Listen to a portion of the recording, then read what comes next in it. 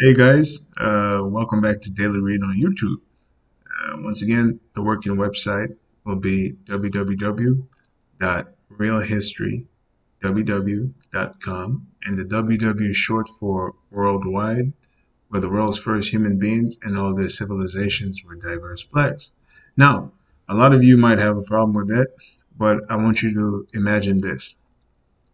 Imagine that human beings have been on planet Earth for only 100 years. We've only been here for 100 years. And I want you to imagine that 99 of those years, there were no variations of pure red hair because brunettes are hybrid redheads. There were no variations of pure blondes. For example, today you have the hybrid versions of blonde hair we call ashy blonde. There were no variations of blue eyes, green eyes, hazel eyes, gray eyes. There were no skin type or genetic mutation or associated with genetic mutation, for example, pink, red, white, creamy white skin like milk and pale white. And there were no admixed colors like, myself, dark brown, you have light brown, high yellow, low yellow, or as we affectionately say, red bone. Okay? So for 99 of these years, if you would have went to any part of the earth, you went to Europe, Asia, Americas, et cetera, et cetera, et cetera. And we know that the sea levels were thousands of feet lower. You have caves being found underwater 400 feet with human bones. Okay. So for 99 years, the entire planet, there were no redheads, no blondes, no non-brown eyes, no non-black skin. That only leaves but one option. Every human being on earth had dark brown eyes first, but something happened that caused brown-eyed peoples to give birth to non-brown-eyed peoples. Every human being on Earth had woolly hair first. Woolly hair gave birth to straight hair. Straight hair mixes with woolly hair produces the subdominant. That is the hair type that's submissive to the dominant woolly hair and dominant to the recessive straight hair. We call that curly hair. Every human being had black hair, and black hair people through some code changes on the Y chromosome and the mitochondrial DNA gave birth to the pure red hair. I'm talking about the pure red hair, where it's so red, you just only your mom could love that thing. Okay, and the blonde likewise. And only 1 year ago, that black skinned peoples of every genetic variation, straight hair, sharp nose or pronounced nose, thin lips, gave birth to lighter variation of themselves. And if you read in the scriptures, God separated the nations by the colors of their skin because he told Jacob that the wife of Jacob, there are two nations in your womb, and one was born red, Esau. Jacob didn't mention his pigmentation, but if you check his lineage down to King Solomon says, "I am black." Okay, so the non-black world in their pure state, because now they're all hybrid peoples. In China, Japan, and Korea, you're going to see that Korea was also black first. And so this video is going to be titled The Last Blacks of Korea. All right. So the world from the beginning was black skin, brown eyes, woolly black hair, and genetic manipulations through mutations over time produced variation. So when I say the world's first human beings were diverse black, that's exactly what I mean.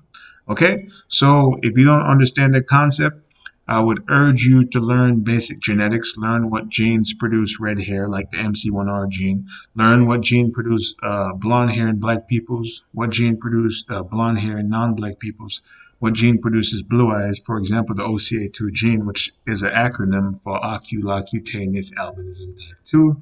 There are multiple types of albinism, and it gives you different pigmentation of the skin. The word albino comes from the Latin word albus, and also the Spanish word albo, and they both mean white. Okay, but the majority of the people who call themselves white are typically pink and red skin. All right, guys, so with that being said, please learn some genetic science and don't come into my video talking nonsense. I don't mind your commentary, but if it's not scientific, then, I have to respond, likewise. Anyway, so we're going to talk about the last black cultures of Korea. We're just going to give a modern history of Korea, okay? And this is from the Encyclopedia Britannica. And if you want to see this page, you can look up here. It's right here, real history, www.com/world_history/ancient / miscellaneous or MSC / headlines / Korea.htm. Okay. All right. The modern history of Korea. In 1910, Japan annexed Korea. Okay, so let's get to this. And excuse me about that clicking, okay? I still have to figure out how to get this thing off. This website is put together very beautifully, and I still can't figure out how to get this thing clicking, not to click. All right, here we go. A section of the Korean army led by deposed officials and Confucian scholars took up arms against the Japanese in the southern provinces following the 1905 treaty. For 5 years, anti-Japanese guerrilla units called the Righteous Armies effectively harassed the Japanese occupation forces, especially in 1908 to 1909. With the annexation, however, they were driven into Manchuria. Large numbers of Koreans emigrated to Manchuria, Siberia, and Hawaii before and after 1910. Okay, and here we have a map of it says Kazakhstan to the upper left, India to the bottom left. You have Russia up to the center, Mongolia under that, China over here. Then you have North Korea in the red, and Seoul, South Korea over here. And then we have Japan over here. Okay? So that's just a map of what it looks like. We're talking about North Korea. All right? Let's get down here. Okay, Korea under Japanese rule. Japan set up a government in Korea with the governor, generalship filled by generals or admirals appointed by the Japanese emperor. The Koreans were deprived of freedom of assembly, association, the press, and speech. Many private schools were closed because they did not meet certain arbitrary standards. The colonial authorities used their own school system as a tool for assimilating Korea to Japan, placing primary emphasis on teaching the Japanese language and excluding from the educational curriculum such subjects as Korean language and Korean history. The Japanese built nationwide transportation and communications networks and established a new monetary and financial system. They also promoted Japanese commerce in Korea while barring Koreans from similar activities. And here we have a picture of the Korea. Okay, that's why I labeled it the last blacks of Korea, because like I said, the world's first human beings in all these civilizations were diverse blacks. And so here you can see the picture for yourself. This is a picture taken, let me go down to the bottom here, a wedding party in Seoul in 1900s. And we can see that Koreans are still black peoples.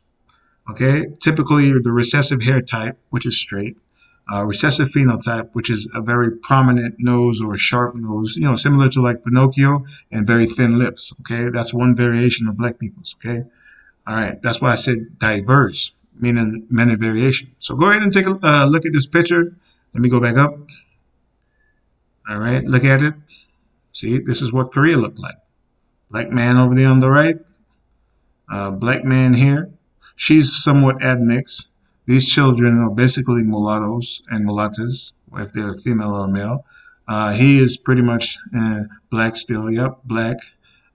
Black woman over here. She has her face painted. She's also a black woman, but she has her face painted because, they adopted some system where, white skin was the ideal of beauty, which, white skin is a recessive mutation from black skin peoples. And here to the far left, you have a black woman, but, straight hair, recessive hair type. All right. So these are the last blacks of Korea. Okay. So if you want to learn more about it, just go to www.realhistorywww.com. All right. Anyways, so let's move on. All right. So the colonial government promulgated a land survey ordinance that forced landowners to report the size and area of their land. By failing to do this, many farmers were deprived of their land. Farmland and forests owned jointly by a village or clan were likewise expropriated by the Japanese, since no single individual could claim, sorry about that. Let's go back down. No single individual could claim them. Much of the land thus expropriated was then sold cheaply to Japanese. Many of the dispossessed took to the woods and subsisted by slash and burn tillage. Okay, while others immigrated to Manchuria and Japan in search of jobs. The majority of Korean residents now in those areas are their descendants. Let's move up. The March 1st movement. A turning point in Korea's resistance movement came on March 1st, 1919, when nationwide anti-Japanese rallies were staged. The former emperor Kojong, the supreme symbol of independence, had died a few weeks earlier, bringing mourners from all parts of the country to the capital for his funeral. A Korean Declaration of Independence was read at a rally in Seoul on March 1st. Okay? So that was March 1st, 1919. Waves of students and citizens took to the streets demanding independence. An estimated 2 million people took part. The March 1st movement, as it came to be known, took the form of peaceful demonstrations appealing to the conscience of the Japanese.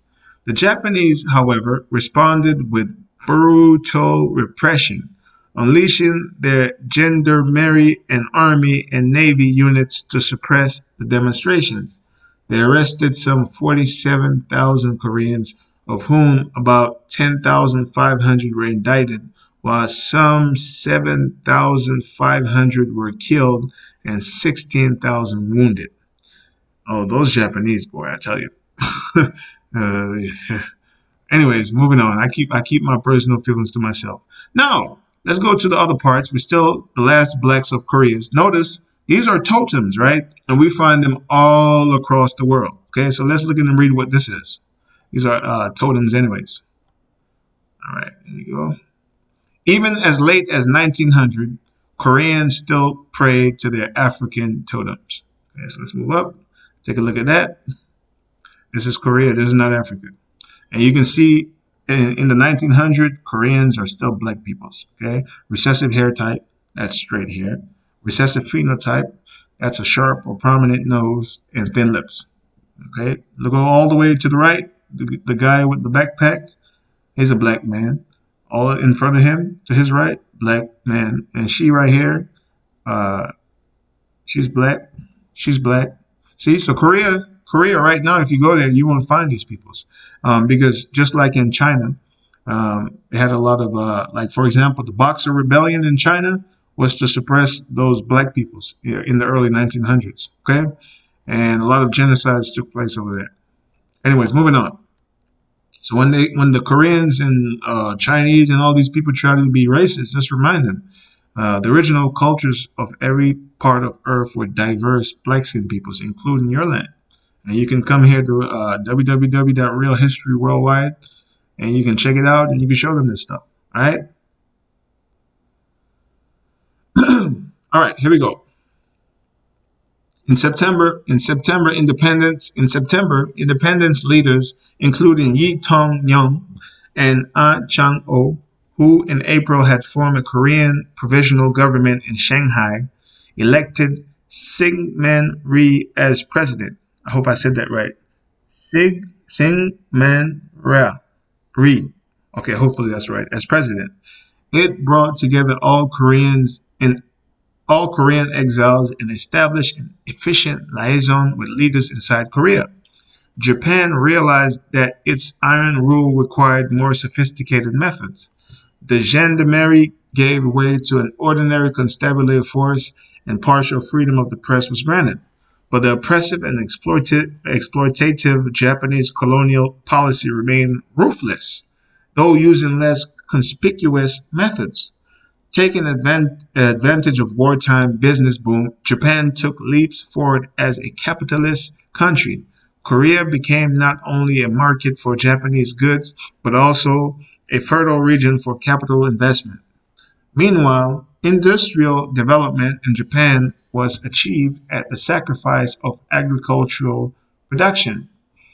Okay, let me read that again. That sounded good. Meanwhile, industrial development in Japan was achieved at the sacrifice of agricultural production, creating a chronic shortage of rice. Okay, so basically they wanted to be super developed, so but agriculture was not. Okay. The colonial government undertook projects for increasing rice production throughout Korea. Many peasants were ordered to turn their dry fields into paddies. The program was temporarily suspended during the worldwide economic depression in the early 1930s. It soon resumed, however, in order to meet the increased need of the Japanese military in its war against China, which began in 1931. Most Koreans were forced to subsist on low-quality cereals imported from Manchuria instead of their own rice. The end of Japanese rule. Of the several, I believe that's dailies, and magazines founded shortly after the March 1st movement, the newspaper Dong Ai Ilbo, East Asia Daily, and Shosan Ilbo, Korea Daily, spoke the loudest for the Korean people and inspired them with the ideals of patriotism and democracy. In the academic community, scholars conducted studies on Korean culture and tradition. Novels and poems in colloquial Korean enjoyed new popularity. Hopefully, you know what the word colloquial means. All right. A major anti-Japanese mass rally was held in Seoul in 1926 on the occasion of the funeral of Emperor Songjon. Okay. A nationwide student uprising originated in Gwangju in November 1929, demanding an end to Japanese discrimination. These and other resistance movements were led by a wide spectrum of Korean intellectuals. In 1931, the Japanese imposed military rule once again. Okay. After the outbreak of the Second Sino-Japanese War, 1937, and of World War II in the Pacific, 1941, Japan attempted to obliterate Korea as a nation. Wow. Koreans were forced to worship at Japanese Shinto shrines and even to adopt Japanese-style names, and academic societies devoted to Korean studies as well as newspapers and magazines published in Korean were banned. The Japanese desperately needed additional manpower to replenish the dwindling ranks of their military and labor forces. As a consequence, hundreds of thousands of able-bodied Koreans, both men and women, were drafted to fight for Japan and to work in mines, factories, and military bases. In addition, after the start of the Pacific War, the Japanese forces forced thousands of Korean women to provide sexual services. Wow. As comfort women for the military. That's a sick thing. Wow. When Shanghai fell to the Japanese, the Korean Provisional Government moved to Chongqing, I think Chongqing, in southwestern China. It declared war against Japan in December 1941 and organized the Korean Restoration Army, composed of independence fighters in China.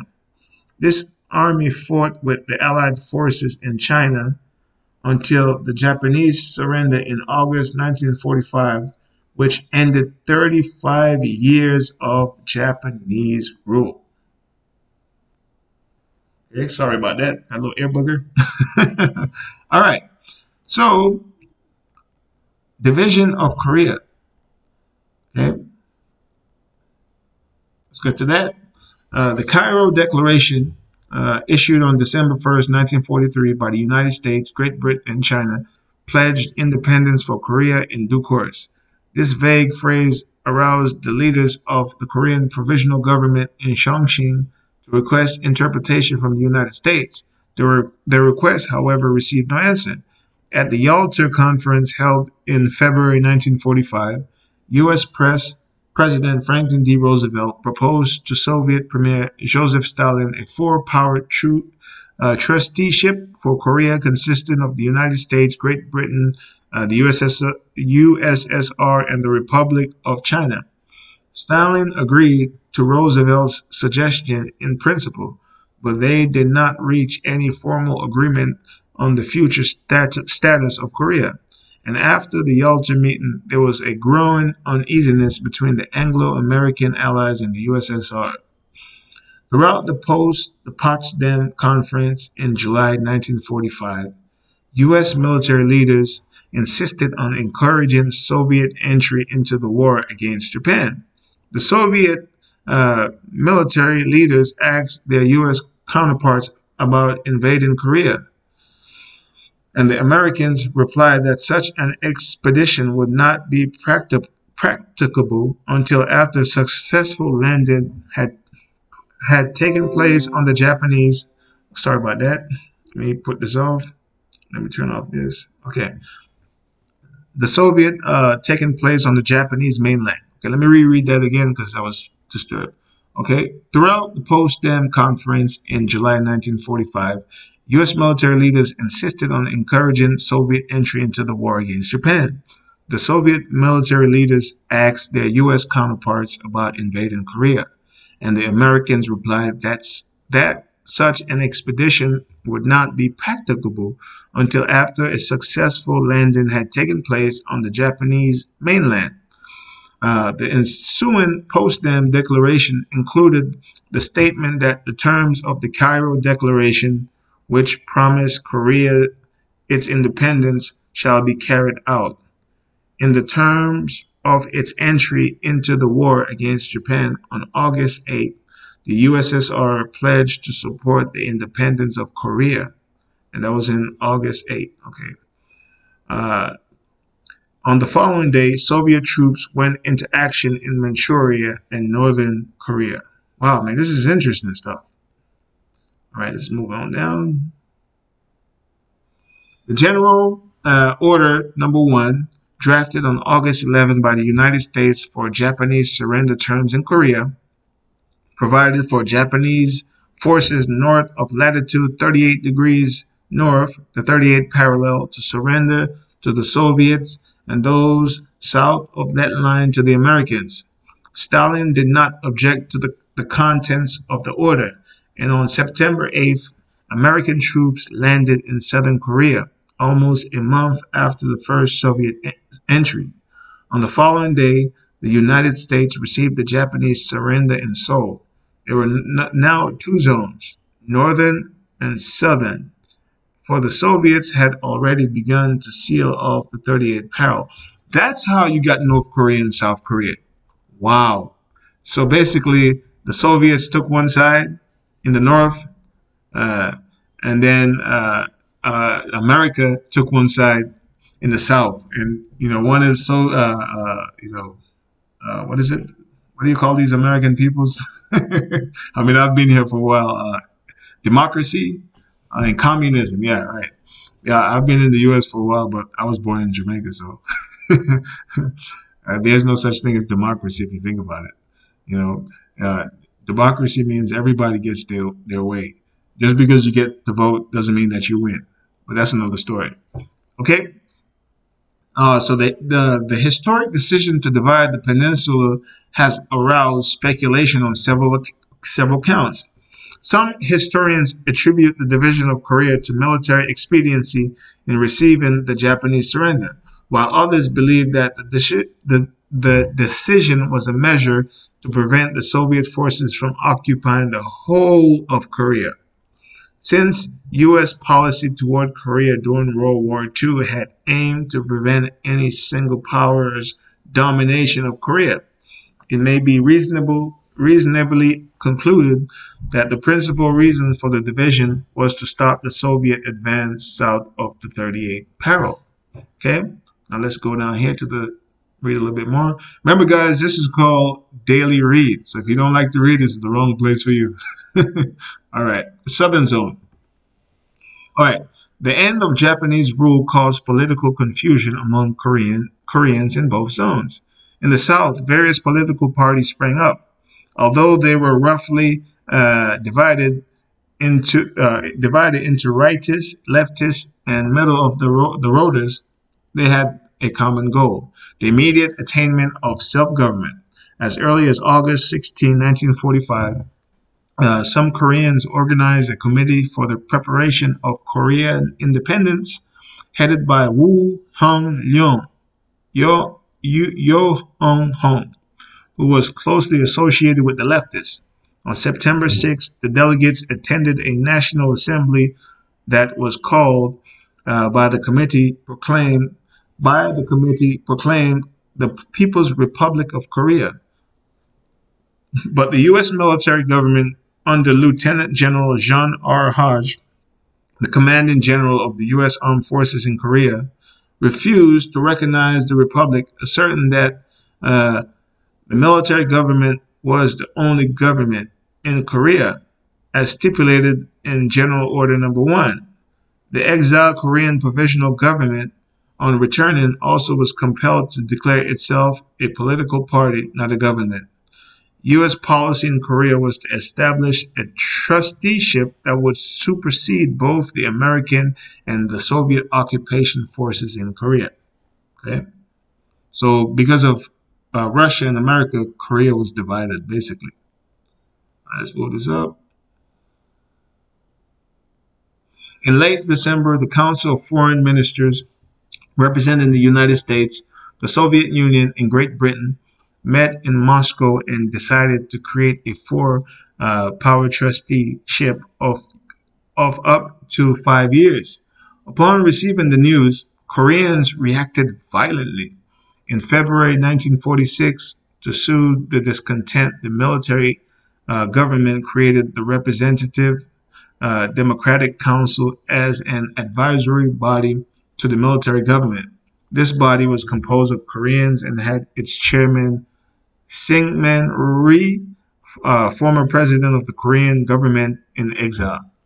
In October, the military government created an interim legislative assembly, half of whose members were elected by the people and half appointed by the military government. The assembly was empowered to enact ordinances on domestic affairs, but was subject to the veto of the military government. The feeling against trusteeship came to a climax several months later when the assembly condemned trusteeship in Korea, the northern zone. Okay, that's North Korea now. Let's get to that. Unlike the U.S. forces in the South, the Soviet Army marched into the North in 1945 accompanied by a band of expatriate Korean communists. By placing the latter in key positions of power, the Soviet Union easily set up a communist-controlled government in the North. On August 25th, the People's Executive Committee of South Hamgyong Province was created by the South Hamgyong Province Communist Council and other nationalists. The Soviet authorities recognized the committee's administrative power in the province, thus setting a precedent for the committee's role throughout the provinces of the northern zone. In this way, the Soviet Union placed the North under its control without actually establishing a military government. In October, Korean leaders in the North organized the Bureau of Five Provinces Administration, a central governing body, and this was replaced in February 1946 by the Provisional People's Committee for North Korea. This new agency, a de facto central government, adopted the political structure of the Soviet Union. So now, Soviet Union and America is the reason why North Korea and South Korea are divided. And by the way, guys, the word Korea means chosen. That's what the original black cultures of Korea called it. All right? But that's a story for another day. All right. Communist leader Kim Il-sung, who had fought in the resistance movement against the Japanese occupation, arrived in Pyongyang in the uniform of a major of the Red Army and was introduced to the people as a national hero on October 14, 1945. Shortly after his public appearance, Kim was elected first secretary of the North Korean Central Bureau of the Communist Party. After the Provisional People's Committee was organized, with Kim as its chairman, it assumed the helm of existing central administrative bureaus. A year later, in February 1947, a legislative body was established under the name of the Supreme People's Assembly, and with the strong support of the Soviet occupation authorities, Kim commenced consolidating his political power. Okay? Establishing of the two republics. The Moscow Conference of December 1945, which called for a four-power trusteeship, created a joint U.S.-USSR commission of the rival U.S. and Soviet military commands in Korea to settle the question of establishing a unified Korea. When the commission convened in Seoul from March to May 1946, the Soviet delegates demanded that those Korean political groups that had opposed trusteeship be excluded from consultation. The United States refused, and on this rock foundered all attempts by the Commission to prepare for the unification of Korea. The Commission met again from May to August 1947, but it achieved nothing toward the creation of a unified Korea.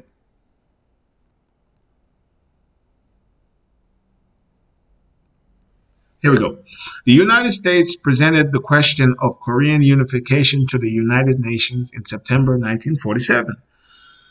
In November, the United General Assembly in New York City adopted a resolution proposed by the United States that called for general elections in Korea under the observation of a UN Temporary Commission on Korea. Those elected were to make up a national assembly, establish a government, and arrange with the occupying powers for the withdrawal of their troops from Korea. The U.S.S.R., however, barred the temporary commission from entering the northern zone. The South, however, held elections under the supervision of the temporary commission on May 10, 1948. The National Assembly convened on May 31st and elected Syngman Rhee or Ra as its speaker. Shortly afterward, a constitution was adopted, and Rhee was elected president on July 20th. Finally, on August 15th, the Republic of Korea was inaugurated, okay, with Seoul as the capital, and the military government came to an end. In December, the United General Assembly declared that the Republic was the only lawful government in Korea. Okay? Okay, so that was in May 1940. Wait, that was in August 15, 1948. Okay, perfect. So Korea was officially became a republic on August 15, 1948. Okay. Meanwhile, on November 18, 1947, the Supreme People's wait, hold on, make sure I was correct on that. Finally, on August 15, the Republic of Korea was inaugurated. Okay, what year was it? Was it 1948? Okay, wait, September 1947. Could be 1947. Okay, I have to check on that. All right, let's move on. So meanwhile, on November 18, 1947, the Supreme People's Assembly of North Korea set up a committee to draft a constitution. The committee adopted the new constitution in April 1948, and on August 25th, elections for members of the Supreme People's Assembly were held with a single list of candidates. On September 3rd, the Constitution was ratified by the Supreme People's Assembly, which was holding its first meeting in Pyongyang.